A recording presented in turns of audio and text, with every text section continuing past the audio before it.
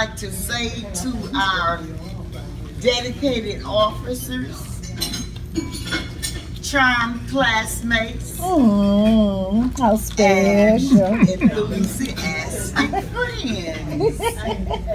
Good evening. Good evening. It is more than a privilege. It is more than an opportunity. It is with deep humility that I am delighted to present to you someone with such great distinction on this June night, 2017. I am sure that you will agree with me that we are truly blessed for these 58 years of seasoning that we are receiving right now on this journey. Our speaker is such a warm and sincere person whom we love.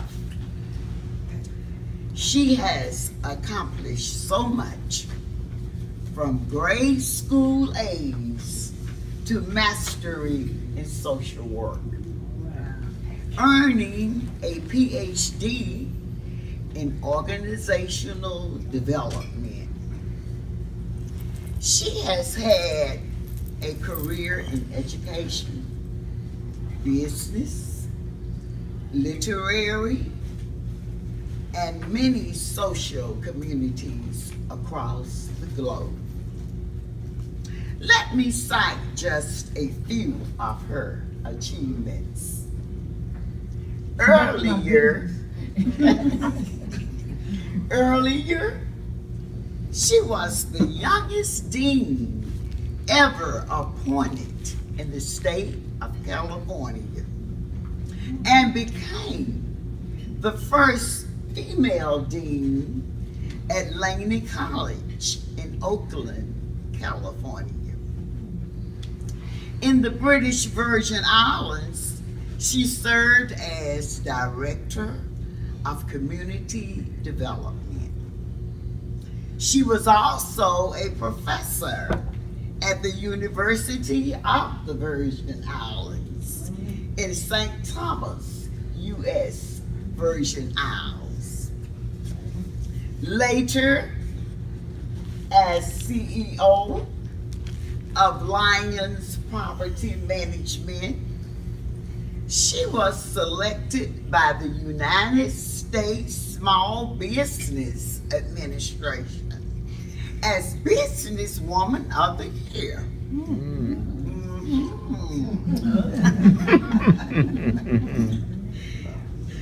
Our speaker has a passion now for health and healing alternatives. She engages in health issues and treatment. Our speaker, Laura, is leader, ambitious, unique, reliable, appealing. She has taken on many challenges and produced a fine family relationship, including her prize, her son, Kobe, who is a screenplay writer. Oh, this is a wonderful time for us to hear from our speaker and to learn what has and what is going on in her life. And now, my classmates, it is with love that I extend to you and yours our dynamic speaker, our own Dr. Laura B. Lyons.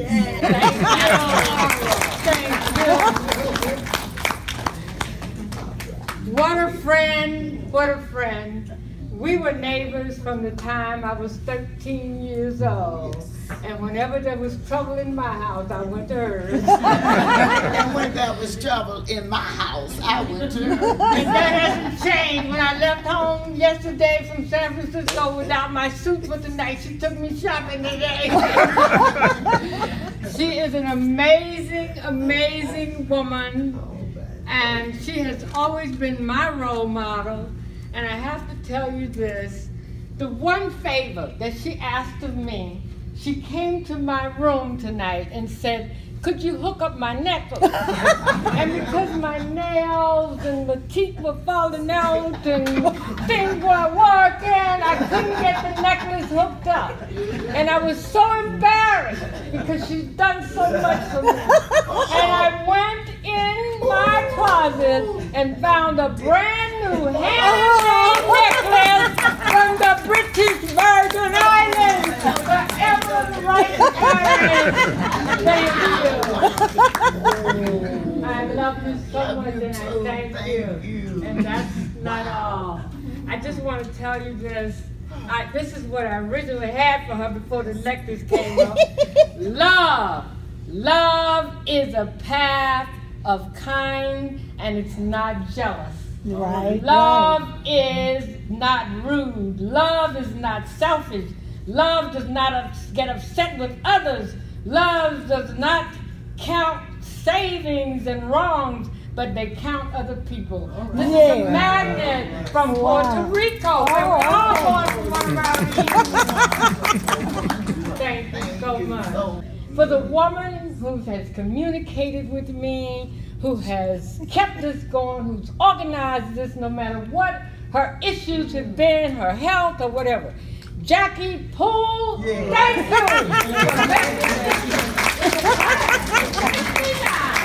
All the way from San Francisco, California. For you. I don't know how you all have kept up with me. I don't know how you knew where I was, but I thank you. I have to tell you, when I joined the Peace Corps, I was so hot as a kid. And people used to tell my mama all the time, she's going to end up in jail, she's going to end up in trouble, because she's so sassy, she's so hot, she's so loud. And then I joined the Peace Corps, and in those days there was no internet and all that. So they sent the FBI to do a background check on me. And they went around knocking on people's doors, and everybody went, we don't know her. And then they called my mom and said, we told you, the FBI. So the Peace Corps took me anyway, because they knew what was going on. And then when I joined the Peace Corps, they decided to send me to Turkey. When I got the letter saying, you've been accepted in Turkey, I said, no, I didn't want any food. And one of my classmates said, we know you failed geography. So when the Peace Corps, after my training, they decided, somebody came in and said, oh, you can't send a black person to Turkey. They don't like black. So the Peace Corps called me in and said, we're going to send you home. And then when we get an opening in a black country, we'll call you back. I said, do you know where home is? They're killing people. It was in 1963 when they just bombed the church. I said, I'll take Turkey.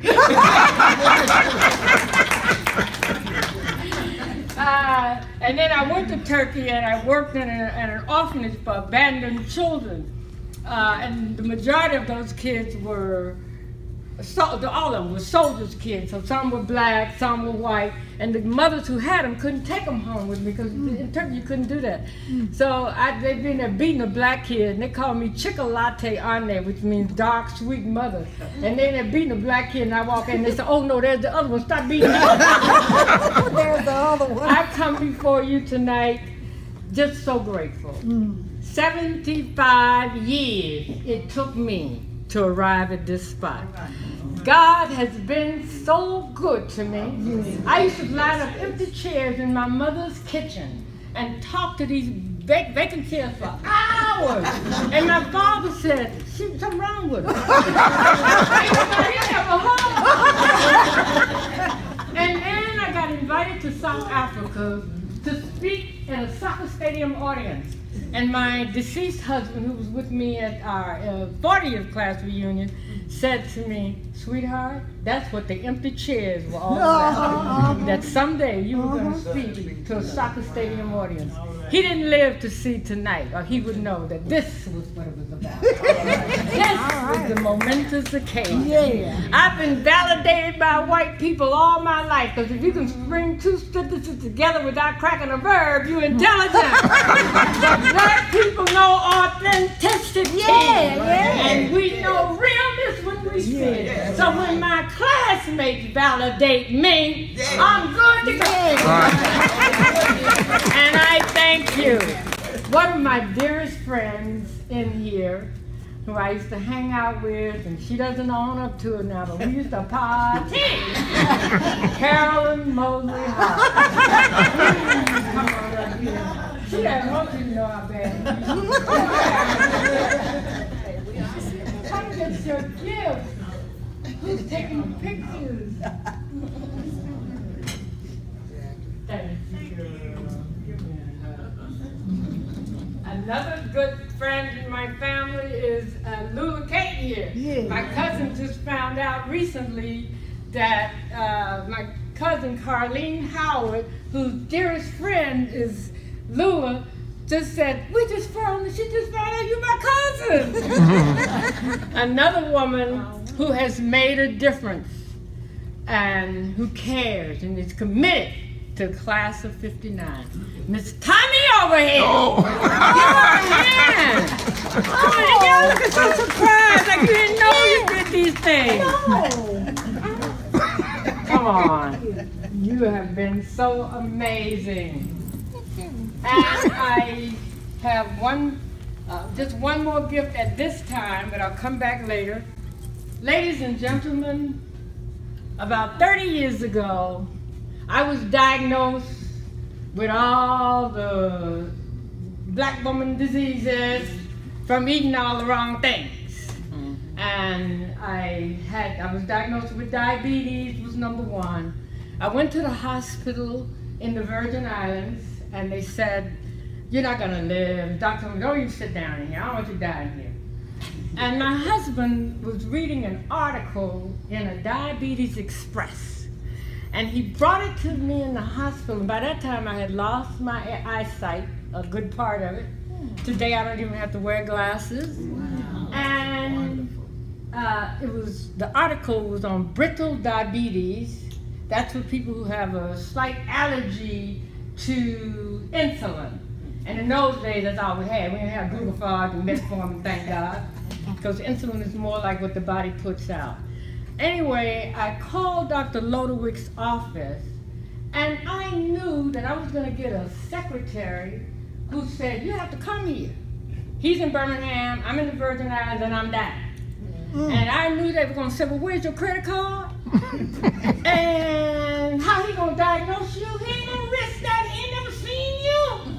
This man came to the phone and talked to me for the longest. And because he said, "You are taking too much insulin." I think I was taking 30 units. And it was causing me to pass out because I didn't eat that many carbohydrates. And no physician takes that kind of chance. And later, and I told everybody, "Don't tell anybody that I got diabetes," because I was embarrassed, I was ashamed. I told my secretary, "Don't tell them," I swore them all the secrecy. Well, the president of the Diabetes Association was a nurse in the hospital. And she came into my room and said, "Thank God we got somebody famous got diabetes. We know you can help us." So I became and I still am. I'm now on the University of San Francisco pays me to be on a diabetes advisory board, where I train and teach people diabetes is the easiest reversible disease in the world. Type 2. Type 2 is an eating disease. Anyway, when I became the head of the Diabetes Association in the British Virgin Islands, I called this man and the government brought him down there. He went into villages, he took care of people, he taught them things, and I am so proud and grateful to Dr. Peter Lodowicz. Thank you. Thank you for being here tonight. And I want to thank you. My book, Lyons Guide to the Career Jungle, is in the back, and so is my t-shirt, Success is an Attitude. I do take bad checks. They can bounce. As long as you read the book, I don't care. Okay? They're $10 a piece, and I'll read a little bit from, it took me 5 years to write the ways in which we sabotage ourselves. It was God who brought me this far, and I mean the last few days it's been so traumatic for me, and I've been losing things and dropping things and forgetting things. I said, now is this dementia or enthusiasm? Am I getting Alzheimer, or am I just excited about seeing my classmates? Let's blame it on excitement. And Charles McIntosh over there gave me a gold dollar, and then I married him off to Carolyn. And I just want to give them a little something from California to share. Thank you. The first man ever gave me a gold dollar. Born at Jefferson Hospital in Birmingham in 1942.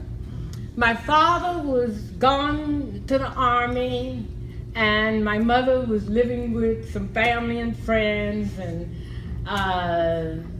she got pregnant with me when she was 15 and had me when she was 16. She went on to become a living housekeeper. My father worked at the Sipico for over 40 years. Mm-hmm. He had, every time my mother got pregnant, his other one was pregnant. All my sisters and brothers, all 14 of us got. Some of us, yeah, and every time my mama had a girl, she had a girl. My mama had a boy, she had a boy. So you know, I believe in ooh. But my father got through it. I didn't have a shot until the Ford Foundation decided to do a study on how black people could learn, and I was chosen for the study. They went to my counselor at Parker and said, name somebody that you feel, given a shot, who ain't got a chance, could make a difference in the world. And she gave them Laura Brown's name. I went to Dillard University on a scholarship and grant from the Ford Foundation. Graduated from Dillard and joined the Peace Corps. I spent 1 year in Nigeria and a couple of years in Turkey. I came back and landed in New York, decided that that's where I wanted to live, and the Peace Corps gave me a readjustment allowance. I took that and bought my first piece of property at age 23. And then I had a summer job in Switzerland, and I posted an ad. There was no Craigslist and all that in those days, just told friends. And my first husband responded. He came to my house that night, and charming, and talked the talk, and walked the walk, and did the crap. And because I was a country girl, I didn't know anything about bunny clubs and nightclubs and candlelight clubs, and he knew it because he was from up there. So this little fool from Birmingham, he decided to marry her and you won't have to pay rent. Smart man. And he did. As a matter of fact, my good husband died and my bad husband is still alive. And I said, Dick, I'll explain. Tell what happened. So he played me for a fool. But the good news is there was some good things. That's what we each have to do. Look at the good that comes out of every bad situation in your life. Right. Look at the lesson that God is trying to teach you. And so he wanted to come to California because his ex-wife was chasing him. And I came to California, and as Evelyn said, I became the first woman dean in the state, not just Delaney, the first female dean in the state of California, and the youngest dean at age 28. bought a beautiful home, and my husband said to me, don't put my name on it because my ex-wife is chasing me. Well, that turned out to be a blessing. And then one day I went to the car place to buy a Studebaker for $500, and the man said to me, Miss, I got an apartment building for you. I said, sir, you crazy. I can't even buy this Studebaker. He said, but I can fix it for you. He took me to a realtor, and they set up a loan for me to buy my first fourplex where the seller would carry the loan. And that's how I bought most of my properties. They keep their name on the loan for 2 or 3 years until I get enough equity to buy them out. And they put my name on the deed. So my husband was dating another woman. And of course she assumed that the mansion I was living in and the car that he was driving and the American Express car he was taking around was his. People always assume that, but it was mine. Right? So he cheated and cheated and cheated and lied and lied and lied. And finally one day he came to the house. He told me, he said, I'm coming tonight to get my things. I said, okay. That morning I went to a lawyer and I said, could you make me up a quitclaim deed so that he can sign off on the lawyer? Said, no man on the planet would sign it. I said, you don't know a black man chasing white tails. I said, just make up a paper. So he came that night. She's sitting out there in the car. No. And he said to me, which, spell that with a B. Yeah. Said to me, is there anything I can do for you? And I said, you know, if you could just sign this little piece of paper right here, just sign a little piece of paper. He snatched it out of my hand. Didn't even read it, scrolled his signature across it. But then, when their lifestyle began to go down, by that time I had a 9-month-old baby.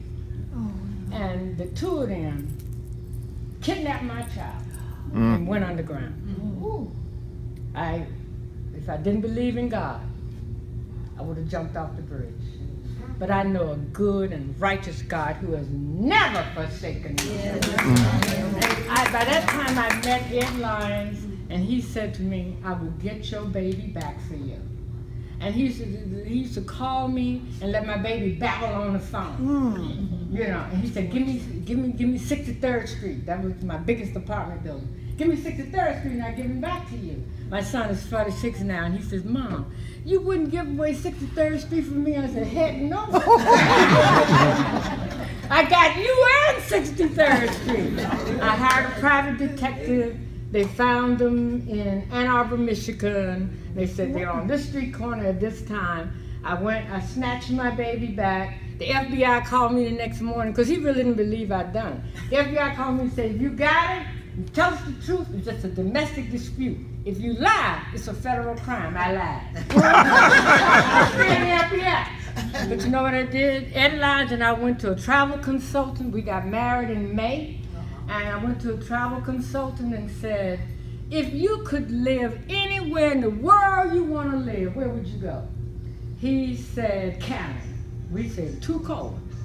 He said, Australia. We said, we black. He said, Mexico. We said, we speak English. So he said, well, what do you want? We said, English speaking, US dollar, no crime, no pollution, no taxation, no traffic jam, and black people. And he said, British Virgin Islands. And that was my escape. I took my son and my husband, and I have to tell you this, my ex-husband took me to court to get custody of my son. He didn't want my kid, he just wanted my money. He took me to court to get custody of my kid. He told the judge, I'm the better parent because I went to Stanford, I paid for him to go.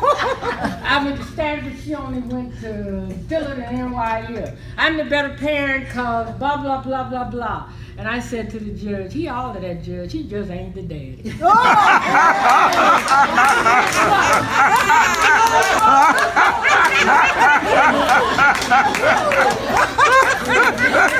Hey, there was no more Republicans. Prove it. There was no DNA. And he said to me, but he looked just like me. I said, look just like his daddy. He said, who is his daddy? I don't know. No idea. But I know I carried it for 9 months. Yeah. That's all I know. What else happened? That's your business. You go figure it out. So I went to the top, bought a lot of property. I bought a home in Arizona not too long ago, and I went to a vacation home, and I went to the homeowner's office, and I said, could you give me the card that I need so I don't have to stop at the security gate every time I come in? And she said, we don't issue cards to people who only come once a week. Well, I was flying back and forth, you know, California 1 week. So I thought that's what she was saying. I said, oh, but this time I'm staying longer than a week. She said, well, then ask the family you work for. She thought I was a maid. I said I went from maid to made it. All right. That's all right. It's taken me 75 years to get here, and God was good. I kept begging, and I said, dear God, don't let me miss it. A coyote will reportedly eat its feet to gain control from a trap, but the coyote doesn't know about God. The coyote reacts on instinct. We know better. The best prediction of future performance is past behavior, past performance. So you use that when you're thinking about God. Has he ever let you down? A woman was in the post office the other day, screaming and hollering, and she thought the post office had stolen her paycheck, and she was want to grab him and beat him. And I said, Miss, has he ever let you down? She said, but if I don't find my paycheck, this is going to happen, and that's going to happen. And I said, it will never happen. Every time people tell me about their depression, which I've been there, I tell them, there's no psychiatrist in the world that can cure that depression. Only one thing you need for depression, bend them. Bend them knees, get them rusty, down on. Because I promise you, he will bring you through. A black woman has to work twice as hard to get the benefits that a white woman gets. But this is the good news. God empowered us with that ability. Amen? Shirley Chisholm. God gave it to us. He knew that it was going to take twice as much for us to get half as much. A woman woke up one morning, she'd been living with this man for 10 years. And he woke up and he said, baby, I had a dream last night. She said, what was it? He said, I dreamed I asked you to marry me. He said, what do you think that means? She said, it means you got more sense in your sleep than in your wake. I thank God that A.H. Parker High School and Miss Daisy Ray and Miss Evans and the class of 59 enabled me to have more sense when I'm awake than when I'm one of the top keys to success is consistency. You gotta be consistent in your behavior. You gotta be consistent in your actions. You can't be on time sometimes and late other times. You have to be true to your word. You can't say I'm gonna do something and then make an excuse. I wrote another book called Excuses Are a Dime a Dozen. And another one that I love, age ain't nothing but a number. Remember that. And here's another one I wanted to tell you. Relationships. The only reason to be in a relationship with a man, the only reason for a man to be in a relationship with a woman, the only reason for me to have a friend like Evelyn, the only reason to be in a relationship, and I'm going to make this to the women, and it's this. Not the money, not the house, not the kids, no other reason than this one. You feel better about yourself in their presence than you do in their absence. If you are happy when he goes out that door every morning and start getting jittery when it's time for him to come home, Ed Lyons, when I ran the car up the curb and bust the tire, he used to say, yeah, baby, I knew the government should have moved that curb a long time ago.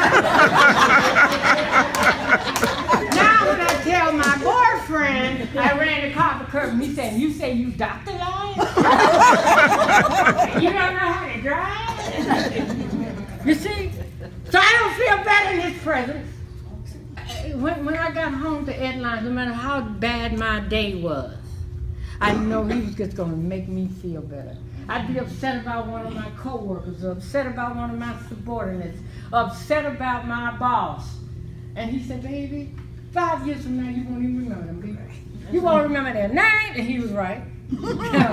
He says, don't let them upset you. I love you. Isn't that enough? Mm-hmm. He died of cancer of the blood. Mm. And in the arms of, he was with his son, who's not my son, but he just died too, my stepson. He was with his son and he said, tell Laura I love her. I had an appointment in South Africa to do a major speech, and I wanted to just cancel it and go into mourning. And he said, no, you cannot do that. He said, you got too many lives to change.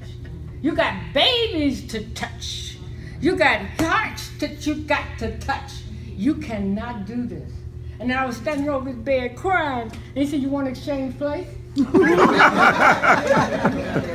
So he said, go ahead and do it. The next point I want to make to you, I just have 10, this is number 8.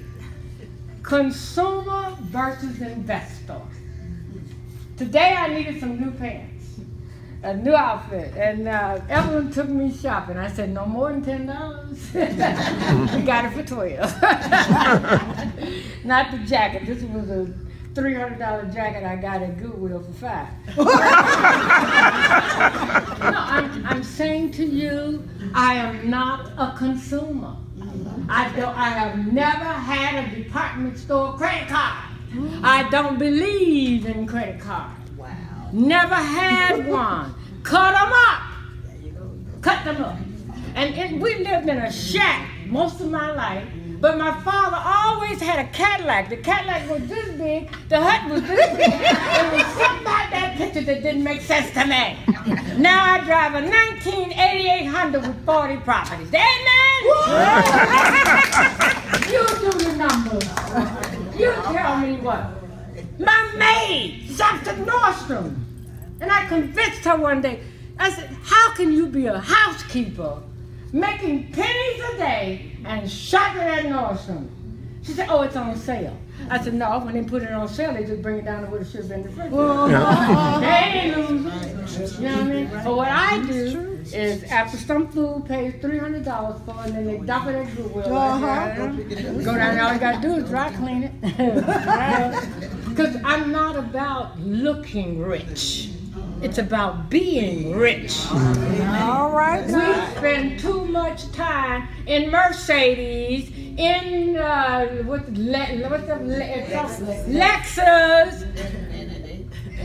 And then we go home to a little closet falling apart. Take it out of the closet. Take it on somebody else's porch and drive in a Lexus. And I teach at the university, and I'm always telling my students that. I said, I bought my first property when I was 23. You got to start early. Right, that's true. Stop, just stop playing around. You want to be rich, or you want to look rich? You want to pretend rich, or be rich? That's up to you. Some of my family couldn't be here tonight, because they have $150. You know? And this is after they inherited millions, and I never inherited anything from anybody. But I knew I had to earn it on my own. And it also means sacrifices. We have to do sacrifices for our diet. We have to do sacrifices for our money. Like people say to me, but I eat for taste. I like that. I like pizza. I like this. I said, food is for nutrition. Sex is for pleasure. Go get some sex. And at our age, we ain't got to worry about getting pregnant. That's right. There's no harm. One of my best friends, she's 55, and she's been going with this man for 2 years. He's handsome, he's intelligent, he's rich. He takes care of her. He just has to save her home. And the other day he called her and he says, I have a secret I want to tell you that I would help for you for 2 years.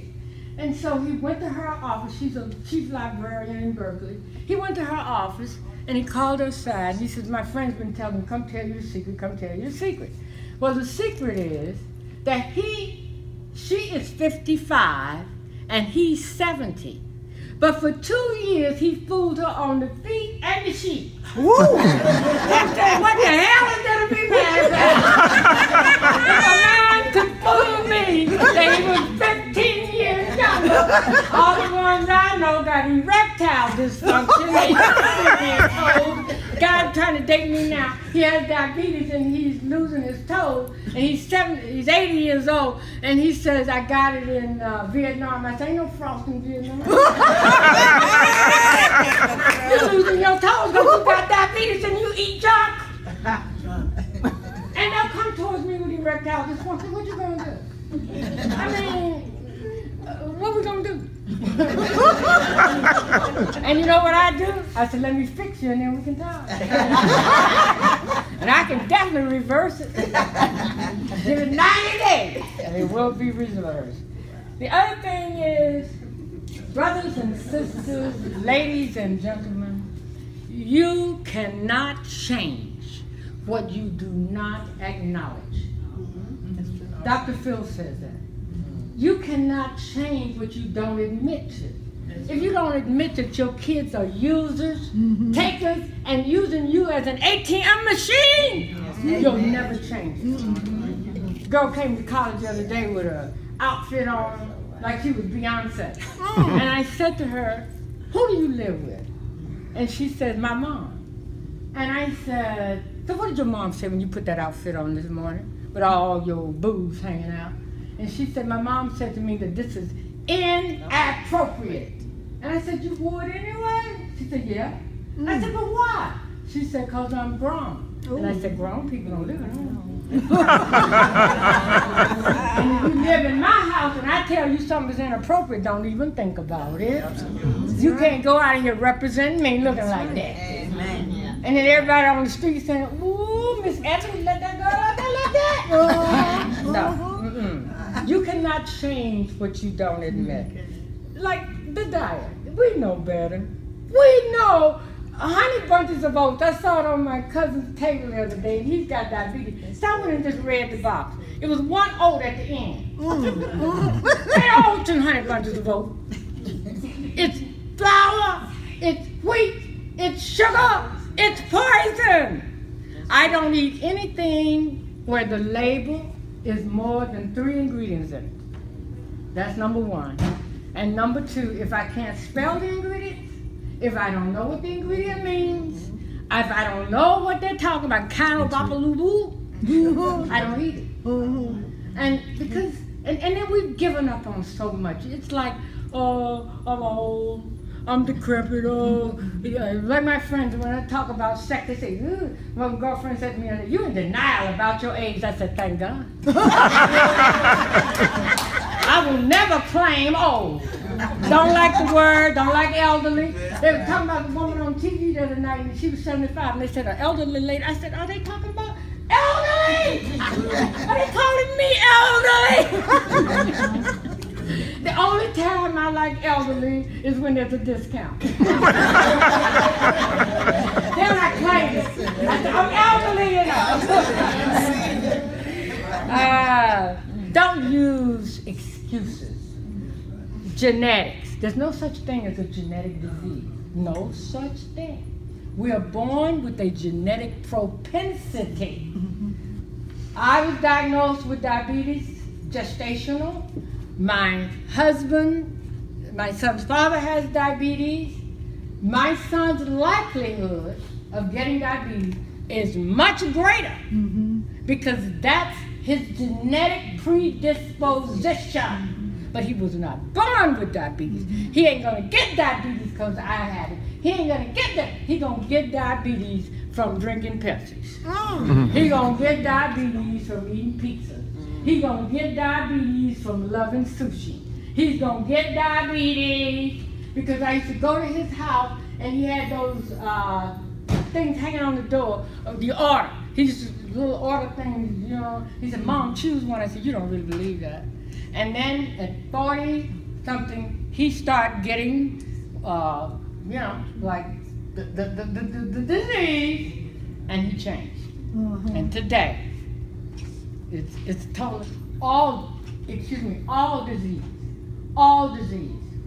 disease is reversible. Why? Because God made our bodies like that.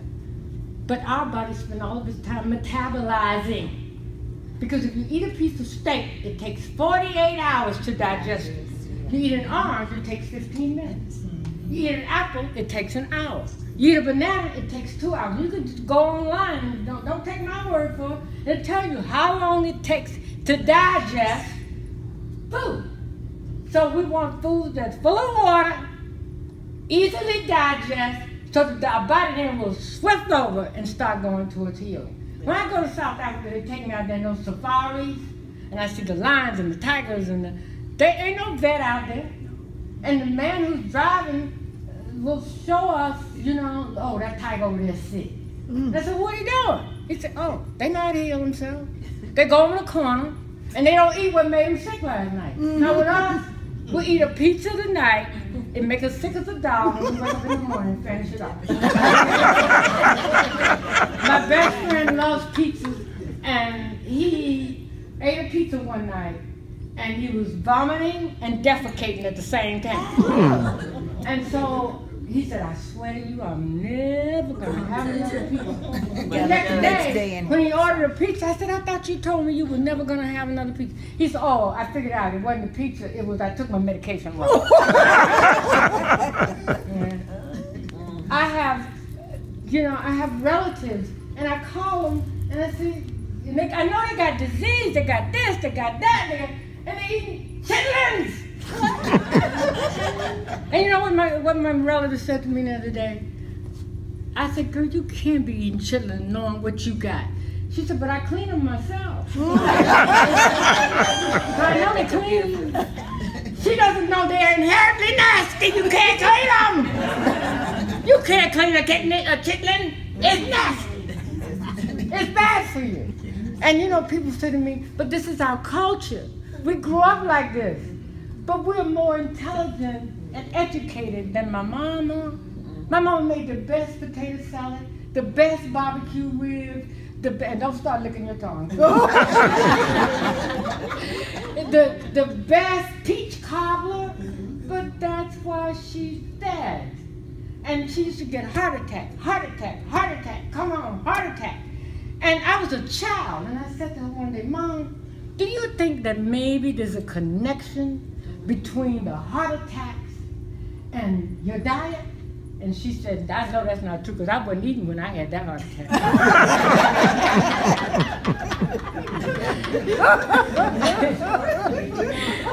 So that's the education that I grew up with. And when I declared myself a vegetarian, my mama said to me, you think you're white?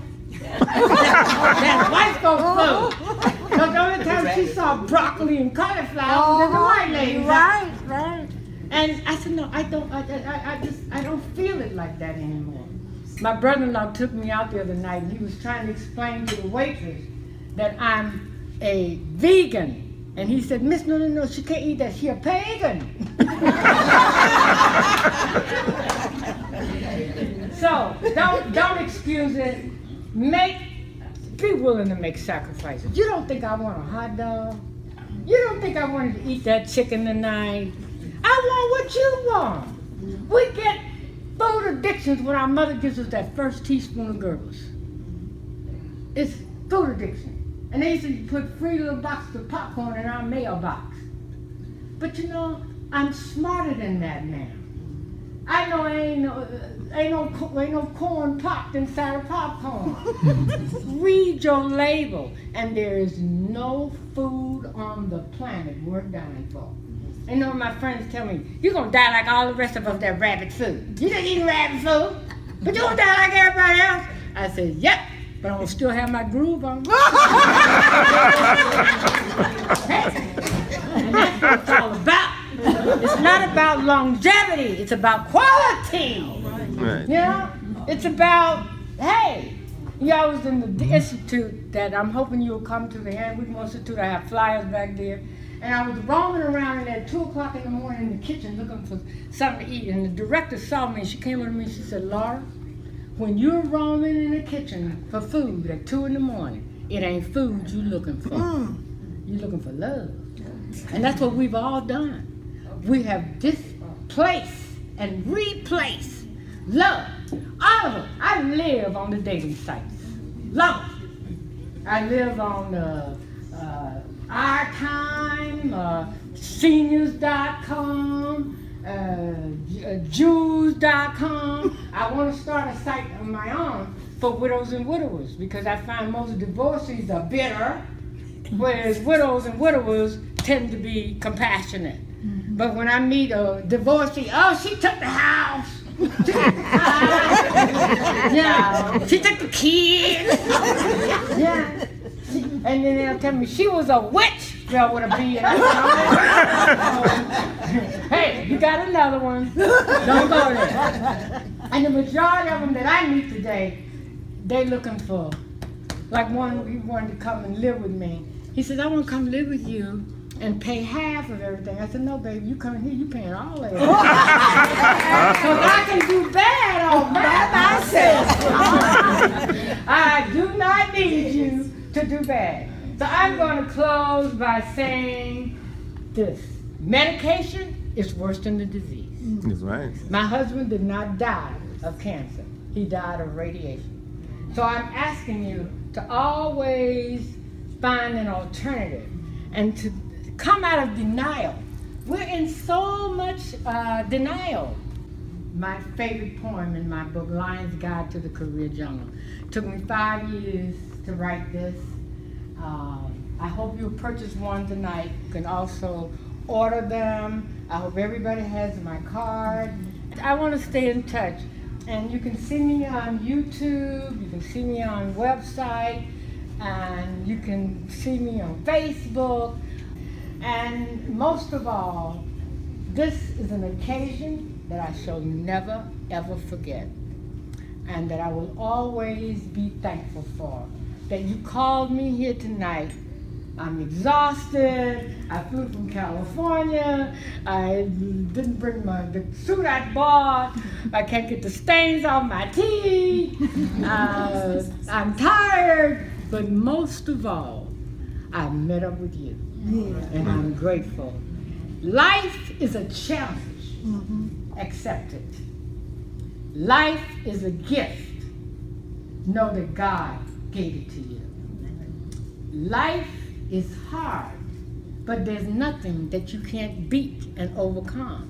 Life is an adventure. Dare it. Life is a sorrow. Overcome it. Life is a tragedy. Face it. Life is a game. Play it. Life is a mystery.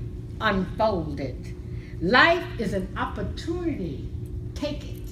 Life is a journey. Complete it. Life is a song. Sing it. Life is a promise. Fulfill it. Life is a beauty. Praise it. Life is a struggle. Fight it. Life is a goal. Achieve it. Life is a puzzle. Solve it. That poem was written by Les Brown, who I just saw again, and we should be co-motivational trainers.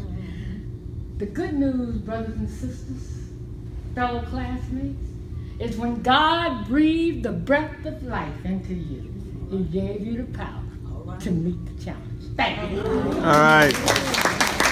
Very good. Thank you. Thank you so much.